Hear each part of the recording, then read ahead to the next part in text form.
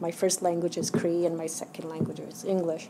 So this is where my role is connected with where I work today. As I work at Saskatchewan Indigenous Cultural Centre as the Education and Language Specialist.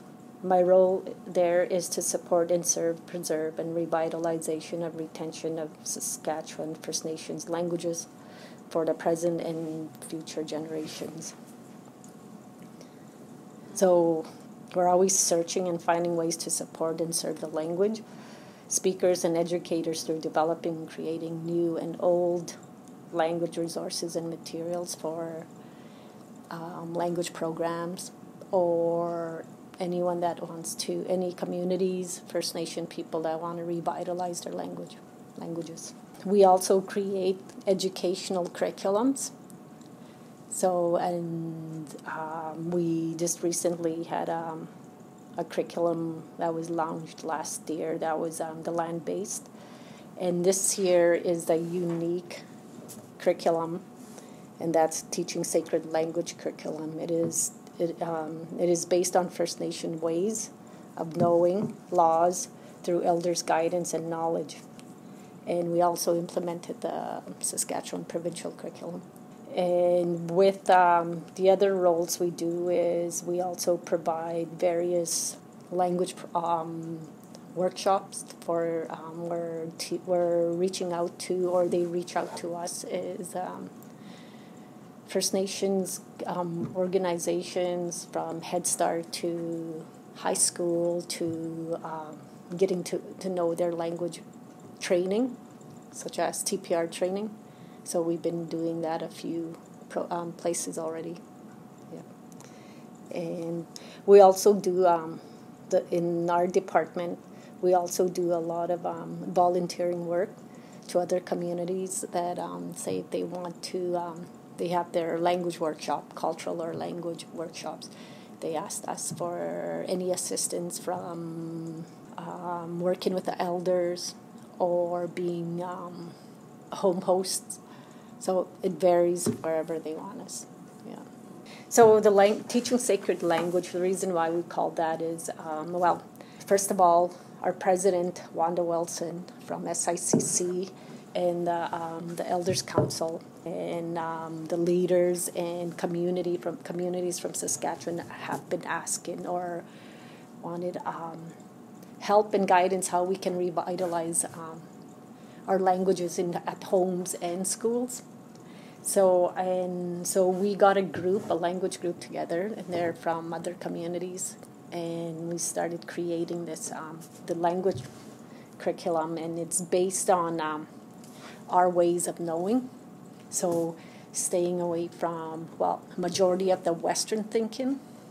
And we also recognize that Saskatchewan provincial curriculum is something that we need to put in there. So we included that.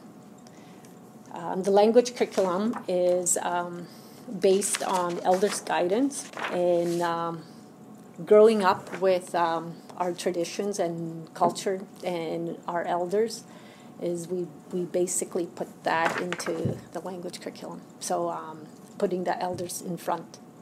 So there are teachers, there are knowledge keepers. So we have a whole bunch of quotes here that actually came from elders from the past and today. So one of the ones that we looked at is because of the challenges we face in the Western settings or in Canada or wherever, is we have to bring that back, our identity back. And if we don't know our identity, that's when we get lost. So what is identity? How are we going to get it? So we need to know the importance of the spirit of the language. And due to the residential school, that impacted a lot of First Nations people. So our elders are very, very sacred. They have very powerful knowledge. So when we brought them first, and also our experience with our grandparents. So something we thought, okay, we need to start embracing our children because those are very important in our education. The language starts from the womb and nurture love. We need to start seeing that in our children. And so something we always learn, not only the Crees, but also Lakota and other groups strongly say that our children are loaned to us from the Creator. Our job is to love and nurture and respect and teach them our ways. So we brought that first because that's what our education should look at. And even as parents or family members, friends, that our children are very sacred. And if we bring that to the environment, that's when the language nest grows. And identity comes, our culture, our traditions. So we did that. We talking about language spirit is something that that the Creator gave us to use to communicate. The unique part is that every First Nation groups have their own languages and also their own dialect. So we had experienced a lot of dialect judgment, and we strongly believe it came from the residential school. And they say that an elder once said that the colonial or the Western way is like a spirit that goes around in us, that lives in us, and we have to get it out. And in order to do that is we have to know who we are. So everything is connected. So we talked about the language curriculum as a very sacred. Of course, it's not from us, it's from the elders and from what we grew up from. And the language comes from the womb. We should start speaking to our children from the womb, and then that's when they start exposing hearing. So it gives so our First Nation language gives more meaning, knowledge, and acceptance. And this is where our life journeys begin, because our language starts with our stories, our ancestors, our protocols, and all of it is basically connected to the spirit, to the Creator. So what we did was, instead of putting the provincial curriculums for outcomes first, we collected information from the elders from all the 8 groups in Saskatchewan, and that is Dakota, Dene, Lakota, Nakota, Plains Cree, Swampy Cree, Woodland Cree, and Saulteaux. And each of them we asked, why is it so important your First Nation group to learn their language? And it is amazing what they were able to share and what they wanted to, why their children need to know this for the future and today. So, for example, one of my favorite ones is no two-legged human gave us our language, the Creator gave it to us. And that's from a Saulteaux elder, a Dene elder. It is the gift from the Creator, our spiritual language, our mother tongue, and our identity. So that's a Dene elder. So we have the 8 examples. And then we move on to our language curriculum also has a seasonal year plan. So it has fall, winter, spring, summer.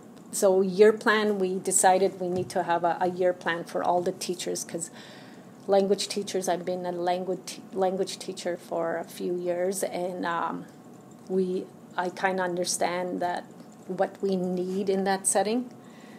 And so we need to make it non-stressful and something easy for them, because it is a lot of work when you teach a language in schools or in a community. So that's why we decided we're going to have a year plan for them, a set-up year plan. So the year plan, September, consists on greetings, basic greetings, conversation. And that's with the commands. And there's also a thematic unit. And so every month has a thematic unit. For example, September it has classroom and objects. So just because that is their first, the students see all these objects or the people in the classroom. So those are all, there's a list of target words, vocabulary there. And there's also TPR, total physical response, that is teaching the verb base. and the ASLA, Accelerate Second Language. And what we did, we gave an option is orthography, SRO, writing, the written part is something the elders suggest that can come later in life. We have to get our people talking using oral.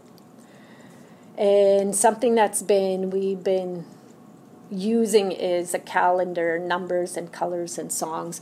We kind of put that in aside, and it's the most important is that communication. So September starts from one word, and then each month we add 2 or 3, and it becomes a sentence form. And they're all connected. So every month has a virtue. For example, respect, thankfulness. What is respect? And the community can explain what is thankful. Why is it so important for us? What is our way? And one thing we also included is July and August, is because our language shouldn't end in June, begin in September and end in June. It's supposed to keep going. So we did that, and because now it's been actually recognized and it's been practiced. There's a lot of youth programs, cultural activities in the summer, so we can have those for them.